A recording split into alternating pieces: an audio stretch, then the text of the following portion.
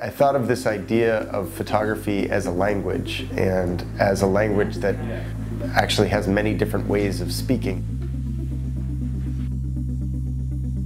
I wanted to start thinking about how to use translation and the history of translation studies as a way of thinking about making pictures. So this semester we're going to be looking at some translation theory, and then doing a series of exercises where the students will be translating photographs into other photographs, translating words into photography, translating texts into series of pictures.